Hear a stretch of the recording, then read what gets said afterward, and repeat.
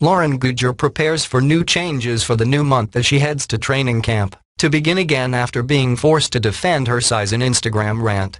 TOWIE star Lauren Goodger has been in the limelight recently over her weight loss journey. And now, the reality star has admitted she's headed to a training camp to make some new changes as the month of May kicks in. The 30-year-old shared a quote picture with her 766,000 Instagram followers which read, "New month. New beginning. New mindset. New focus.